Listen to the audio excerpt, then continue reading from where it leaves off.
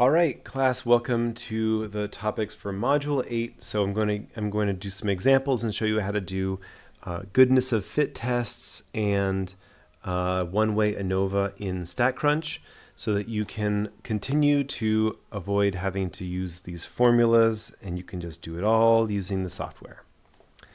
The first thing is, given some sort of probability distribution, finding an expected frequency distribution. Essentially, all we're doing is we're taking this. So we have in this situation we're describing some probability distribution. The value can be 1, 2, 3, or 4, and the associated probabilities are 0.16, 0.37, 0.61, and 0.31. If you can picture in your mind a four-sided die that's weighted in an unfair way, that's what this is representing. So we want to roll this die 722 times, and I want to ask, what do I expect to get out of this? Like, how many times would I expect 1 to come up? How many times would I expect 2 to come up, and so forth? Simply put, I would expect 16% of my 722 rolls to be a 1, right? So it's just 722 times a 0.16. That's all we have to do to get the answer here. But we can do this without actually doing any calculation on our own. I'm going to show you how you can create an expected frequency count from StatCrunch. And this is especially helpful if you had a vast probability distribution. So let's copy it in StatCrunch. All right, so I've got my values and my probabilities. So here's the way we can, in order for us to get the expected frequency count, we have to do a little bit of a cheaty thing. Here's what you can do, all right? So what we want to do is, let's just call var3, this is, I'll call it n.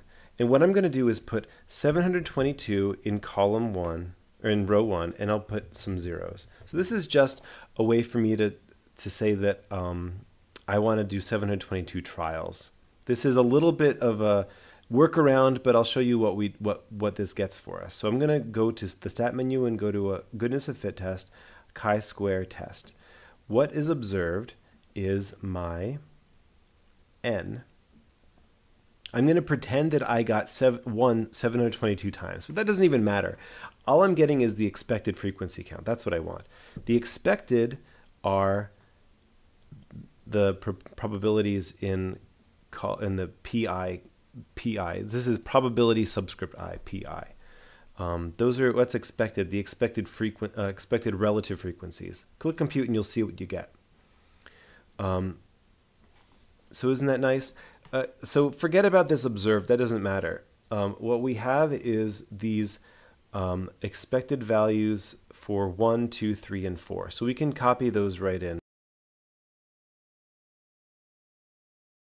Now we're going to do a goodness of fit test, a chi-square test for this.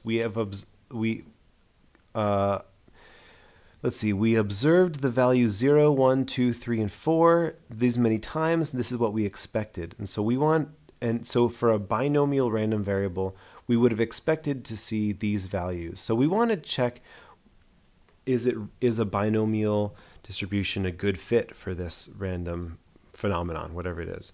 I know we haven't talked about what binomial variables are, but we don't really need to know what a binomial variable is. So suffice it to say, if x was a binomial, we would have, after observing this phenomenon this many times, we would have gotten 1.6 zeros, 25.2 ones, 151 twos, 402.6 threes, 402.6 fours on average, or in expectation.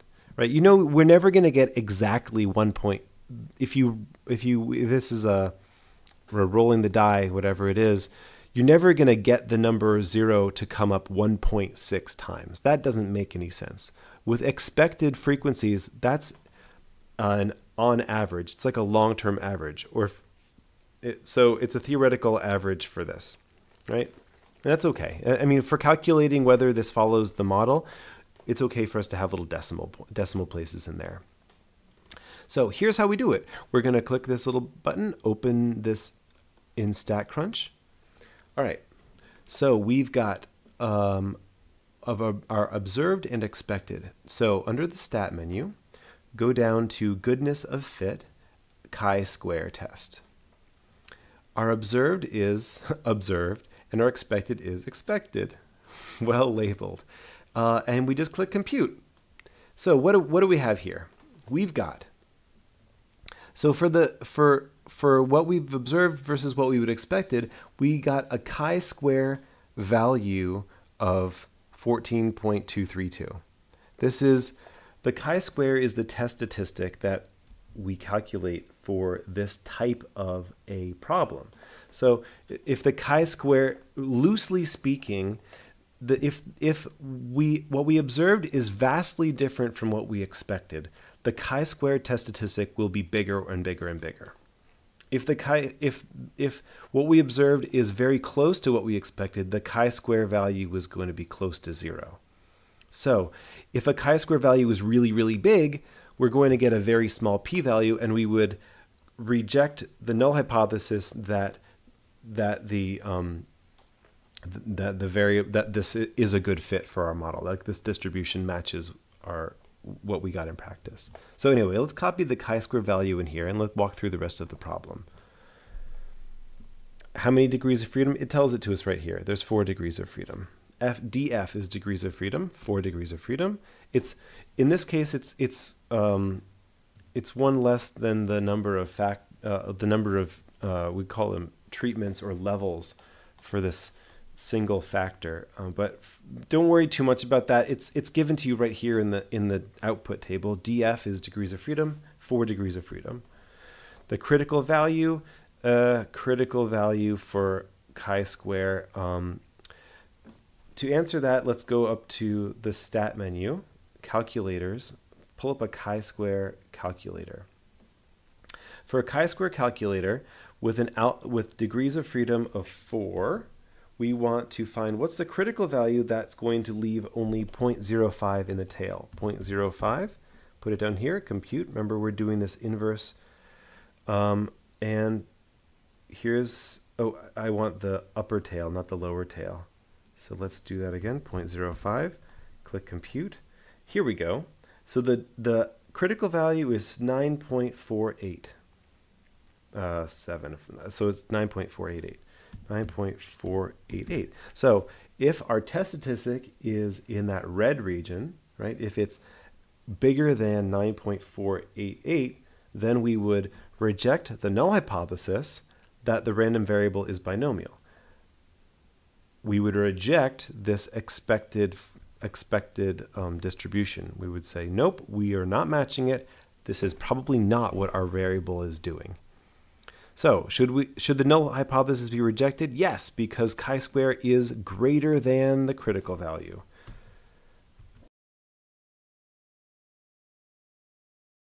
Okay, a manufacturer of colored candies states that 13% are brown, 14% are yellow, 13% red, 24% are blue, 20% are orange, and 16% are green.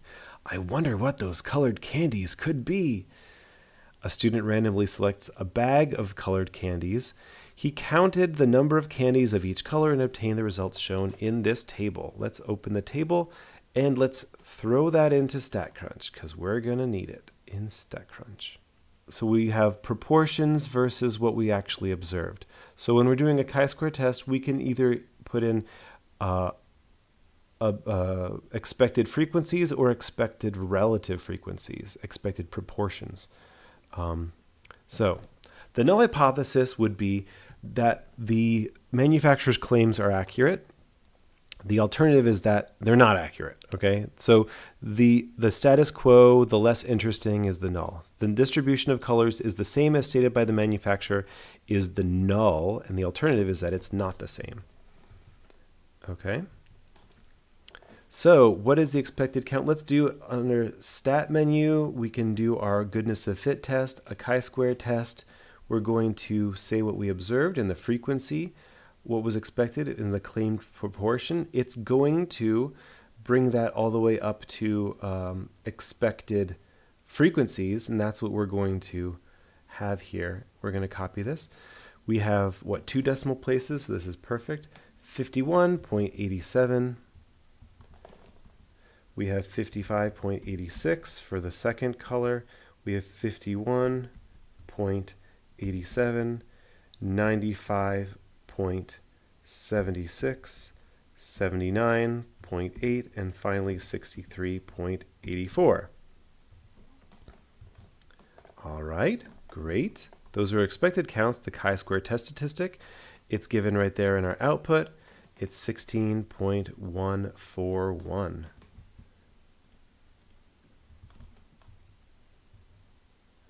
P-value is also given, and we have 3 decimal places, but that would round it up to 0.007. 0.007. Tiny p-value means we reject the null hypothesis. Reject the null hypothesis. Let's see. There is sufficient evidence that the distribution of colors is not the same as the manufacturer. Oh boy. Something fishy going on at the colored candy factory.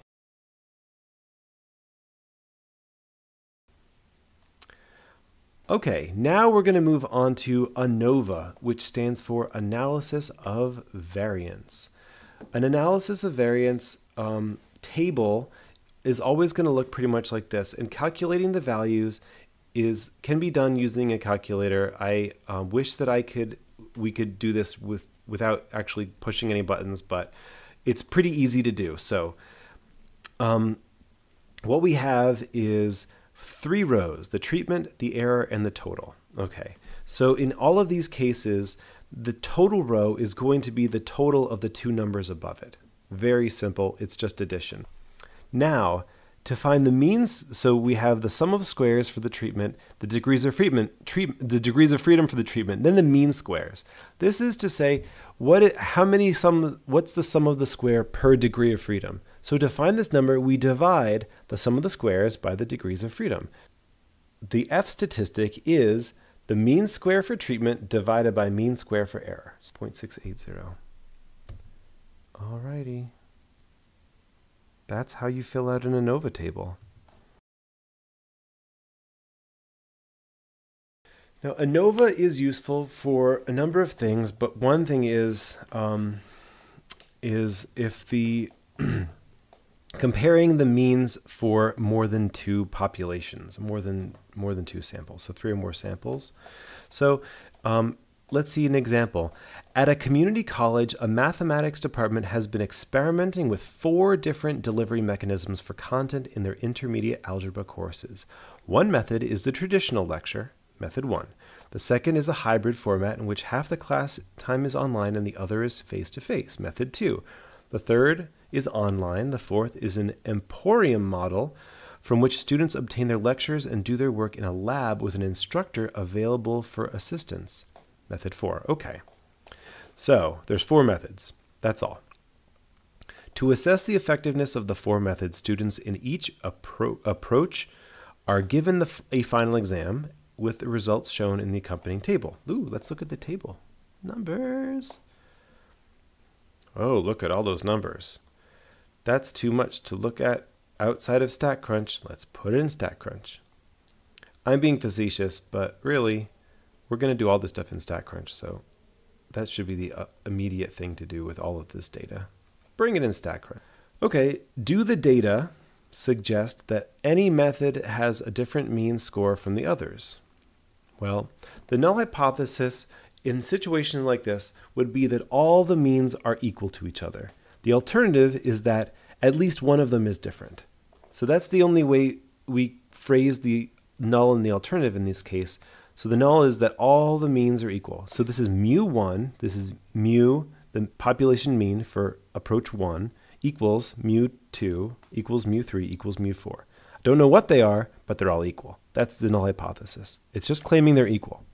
It doesn't claim they are equal to any particular number, just that they're all equal. The alternative is that at least one of them is different. They could all be different from each other, but at least one of them is different. Okay, that's the null and the alternative.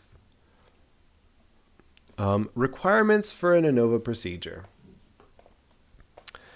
We need to have case samples independent of each other. That's necessary. So we have, in this case, we have 4 samples. We need to have 4 simple random samples, and each one is coming from one of the 4 populations. That's another requirement. The populations,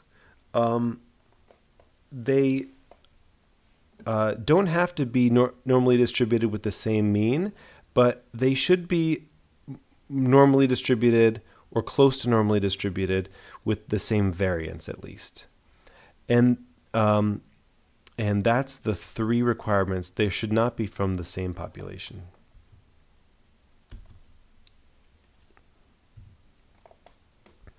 So we're given an ANOVA table. Cool. Maybe we don't have to run it ourselves, but you know what I'm going to do? I'm going to create my own ANOVA table, because how do I know that that's right? I'm going to go into StatCrunch. I'm going to go to Stat. I'm going to go to ANOVA, a one-way ANOVA. And I'm going to select all 4 of these and click Compute and make my own ANOVA table, because I can. So let's just compare. We've got 3, 702, 67. Yeah, okay, fine. The numbers are the same, but just wanted to double check it. That's how you create an ANOVA table from data. So, but they're giving it to us here, so that's nice. So we're basing it on the p-value. This is a p-value of 0.223. Should the null hypothesis be rejected? Well, that's a pretty high p-value. We would normally only reject, and here we're using a 0.05 significance level. This 0.223, that's not greater than that's greater than the significance level. That means we do not reject. Do not reject. There is insufficient evidence to support H1, the alternative hypothesis.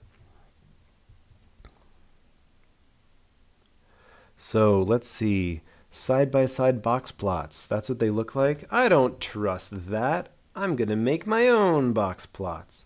All right, let's go over to StatCrunch and just practice making side-by-side box plots again. Box plot, I'm going to select all 4 of them, and I'm going to do horizontal box plots and color scheme, basic 7 colors. I don't need to do anything else. Just click Compute. Okay. Yeah, I guess that's right. That matches pretty much. Although it looks like I think that in their box plots they're putting the mean as that line instead of the median. Let's just check. I'm gonna put the mean in as green lines. No, I feel like they messed up on that top one. I don't know. I feel like that's off.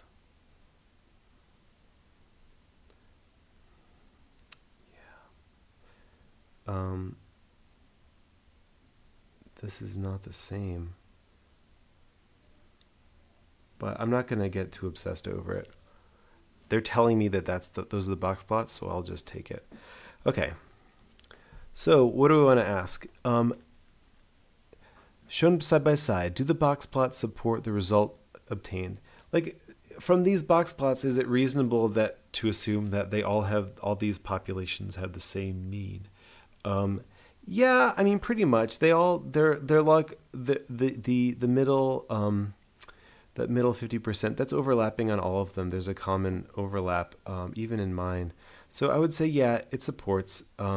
It doesn't show that they have significantly different means. So I would say, yeah, it's fine. Interpret the p-value. Since the p-value is not less than alpha, since it's greater than or equal to alpha, that there is insufficient evidence that any one method is more or less effective than the others. Yeah, that's how you interpret a p-value in this case. Verify the residuals are normally distributed. Okay, so let's look at the residual plot. Make a normal probability plot of residuals. So let's go back here. Let's go to Stat. Let's go to actually on our ANOVA, our one-way ANOVA. I want to graph a what's called a QQ plot of the residuals. A QQ plot of residuals is what we're asked for here. I'm going to click compute, and you'll. Oh, I didn't select my variables. A QQ plot of residuals. It's going to be the second screen here. This is I'm not getting those little curvy bound things that it has here, but what I've got here is residuals versus normal quantiles. I'd like to flip this around, and I don't know if I am able to do that. This is a little bit frustrating. Okay, you can see that on these examples we've got residual as the x-axis and z-score on the y-axis. It looks this plot looks like it looks a bit like A and B, but I'm gonna look at B first. The problem is that my axes are flipped, so I'm gonna have to use my imagination to flip this stuff around. Unfortunately, that's kind of hard to do. I've got so we're trying to look at this pattern to see those. So we have this line that goes down, this diagonal line, and we want to compare this. So this looks pretty good, although that point is not too close to the line. I'm going to go back to the other one.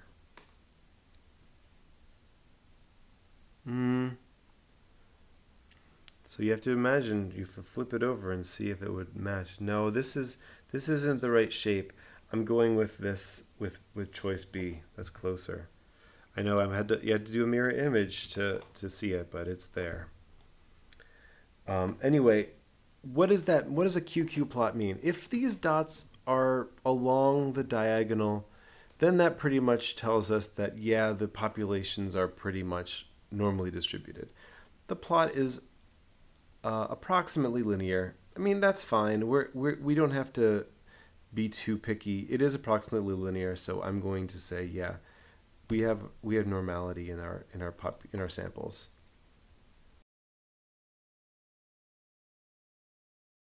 A highway safety institution conducts experiments in which cars are crashed into a fixed barrier at 40 miles per hour. In the institute's 40 mile per hour offset test, 40% of the total width of each vehicle strikes a barrier on the driver's side. The barrier's deformable face is made of aluminum honeycomb, which makes the forces in the test similar to those involved in a frontal offset crash between two vehicles of the same weight, each going just less than 40 miles per hour. You are in the market to buy a family car and want to know if the mean head injury resulting from the offset crash is the same for large family cars, passenger vans, and mid-size utility vehicles. Okay, the data in the accompanying table were collected. So let's open the table. Let's bring it into StatCrunch. And then we're going to do some ANOVA.